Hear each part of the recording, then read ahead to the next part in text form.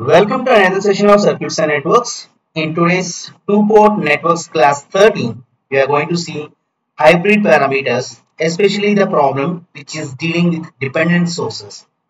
So here you can see 5V1 can be written as voltage dependent current source. So this is the problem given to us and we need to find out hybrid parameters. If at all you are going to see about the two-port network classes, we have dealt with different numericals and different examples where we have found out the impedance parameters, which are also known as Z parameters. Then we have found out the admittance parameters, which are also known as Y parameters, followed by transmission line parameters, also known as ABCD parameters. And we have dealt with not only the normal numericals but also the numericals which are involved with dependent sources. So this particular class we are going to see a voltage dependent current source, and especially we are going to find out the H parameters for the following circuit. So we need to find out the H parameters. First we are going to see the standard equations for H parameters. So these are the two standard equations of H parameters, and what we have to do, we have to take the output port, we have to short circuit it in order to obtain H11 and H21, and later we have to take the input port, we have to open circuit it, and we need to find out H12 and H22. So it's a standard approach. So we are going to solve the problem with the standard approach itself. So when the output port is short circuited, from the standard equations of V1 I2 we are going to get V1 is equal to H11 I1 and I2 is equal to H21 I1. So when we are going to short circuit the output port, this is how the figure 1 changes to figure 1a.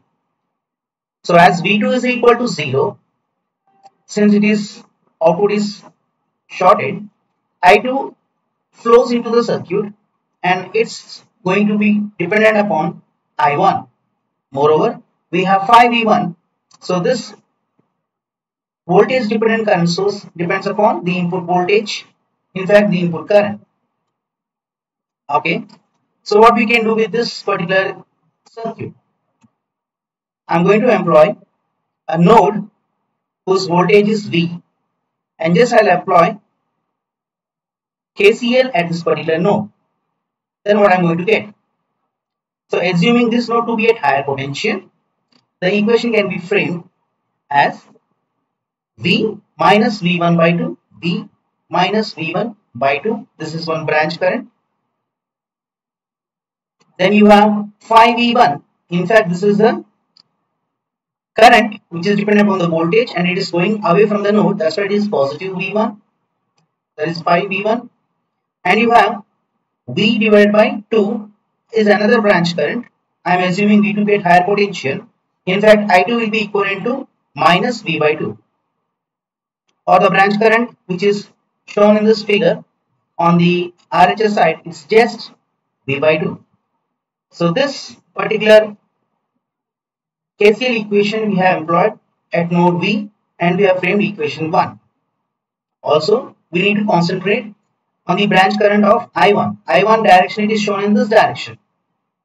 It is moving from V1 to V.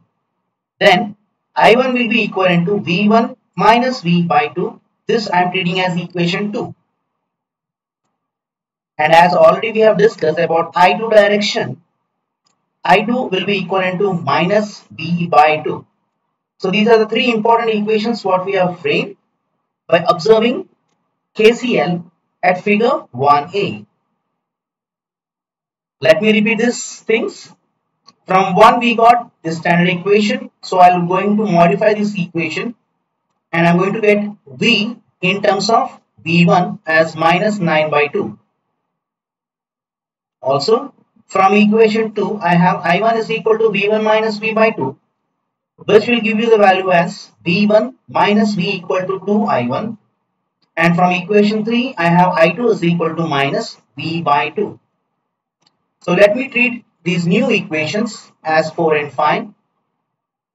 Now substituting equation 4 in 5, we are going to get V1 plus 9V1 by 2 is equal to 2I1. See, I have substituted this 4 in equation 5. B is equal to minus 9b1 by 2. So this minus and minus will go as plus, and this is how it goes. V1 plus 9v1 by 2 is equal to I1.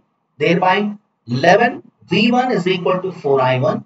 In fact, H11, which is known as input impedance when output port is short circuited, whose value is nothing but 4 by 11 ohms. So here I am treating this equation as 6. Also, when I am going to substitute equation 4 in equation 3, I am going to get I2 is equal to minus V by 2. This is from equation 3. And what is V? V is equal to minus 9V1 by 2. So this minus and minus will get cancelled. In fact, I am going to get 9 by 4 V1. But V1 is equal to, from equation 6, it is 4 I1 by 11. So that is what I am substituting over here. So that I am going to get the current gain, which is equal to H21 when output port is short circuited, as 9 by 11. Since it's a gain, it doesn't have any units, and let me treat this equation as 7. So by short circuiting the output port, I got equation 6 and I got equation 7. Hence, H11, H21 is obtained. Now, when input port is open circuited, we have to make I1 is equivalent to 0. So from figure 1, we can change it to figure 1b like this.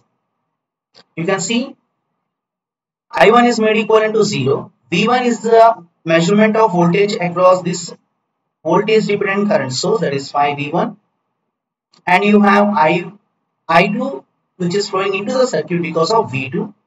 So this is the original circuit and we have already the standard equations. Let us find out the values of H12 and H22. So I am going to apply KVL in anti-clockwise for this particular loop, which is shown over by this arrow, which is flowing in anti-clockwise direction. The current which is flowing into the circuit on this loop is I2. So I'm going to get minus V2 plus 2I2. And you have 5V1. So that is the current which is flowing in this loop. So minus 5V1 equivalent to 0. In fact, V2 will be equivalent to I2 minus 10V1. Let me treat this equation as 8. Also, I am applying KCL at node V1. Node V1 is over here. So the node voltage is V1, which is assumed over here. So you have V1 minus V2. V2 is parallelly connected to 2. All divided by the resistance is 2. And to the same node, you have the another branch current, which is 5V1 flowing outside the node. So plus 5V1 equivalent to 0. So here we have applied the KCL. The current is 0. So with this I am going to get V1 equivalent to V2 by 11. I am treating this equation as 9. So now I have equation 8 and equation 9. I am substituting this equation 9 in equation 8. So that V2 will be equivalent to 2I2 minus 10V2 by 11. In fact, V2 plus 10V2 by 11 is equal to 2I2. In fact, 21V2 will be equivalent to 22I2. So H22 will be equivalent to I2 by V2 at input port as open circuited, whose value is 21 by 22 mhos. Since it is I2 by V2, it is admittance. In fact, it is output admittance at input current is equivalent to 0. Let me treat this equation as 11. And from the careful observation of equation 9, I have H12, which is nothing but the reverse voltage gain, which is given by V1 by V2 at input current is equal to 0, whose value is nothing but 1 by 11.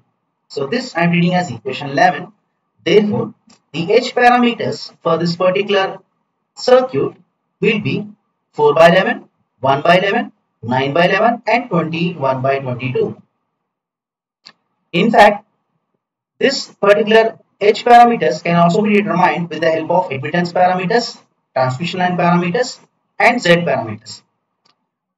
So we have discussed all the methods in our previous classes. Please follow the normal approach as well as the substitution approach and the conversion approach in order to find out the other parameters and compare the result with H parameters. Let me give you this as a homework for this particular class.